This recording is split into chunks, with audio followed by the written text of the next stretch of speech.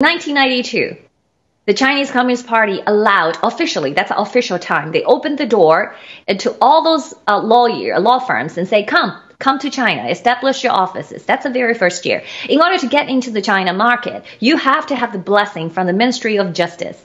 Okay, and then they have to prove you, and every year after that, you have to pass an annual exam to continue operating in China. So that means the American legal professionals has been mingled, okay, with the Chinese Communist Party since 1992. So 30 years. Your comments?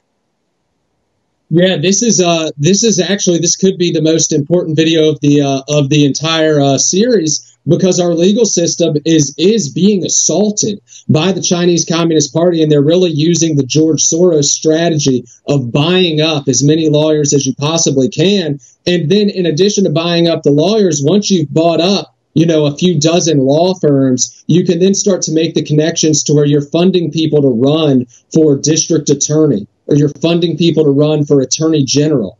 And then all of a sudden, you control the prosecutorial side, and then you control both sides of the courtroom, and then you're really just writing case law. You're setting things out so that they play out a certain way, and then a certain ruling is made, and this becomes the precedent in the entire United States. So this is 100% a malign takeover effort of our legal system, of our judicial system, and we're seeing it from the Chinese Communist Party and from George Soros, and they're quite obviously working, in tangent with one another.